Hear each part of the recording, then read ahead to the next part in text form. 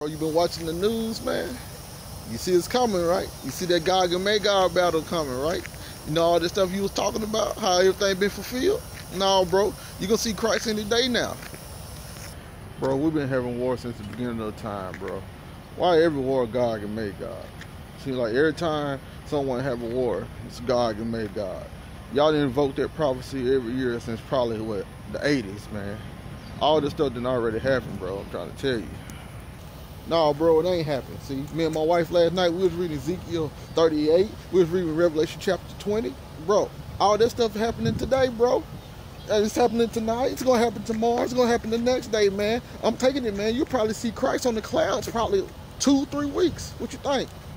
Riding on clouds is idiomatic language for judgment, bro. So that's what that's all about. But let's go through them passages that you was talking about. Let's hit a little bit on each one of them. Let's see if what you're saying, if it pan out. Let's look at that Ezekiel 38, 14, 15. Therefore, mortal, prophesy and say to God, thus says the Lord God, on that day when my people Israel are living securely, you arouse yourself and come from your place out of the remote part of the north, you and many people with you, and all of them riding on horses and a great horde, a mighty army. Verse 16 too. You will come against my people Israel like a cloud covering the earth. In the latter days I will bring you against my land, so that the nations may know me. When through you, O God, I display my holiness before their eyes. Now let's go to that Revelation 20, verse 7.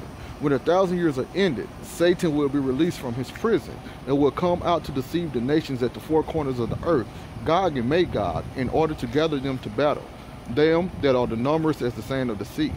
They marched over the breadth of the earth and surrounded the camp of the saints and the beloved city, and fire came down from heaven and consumed them.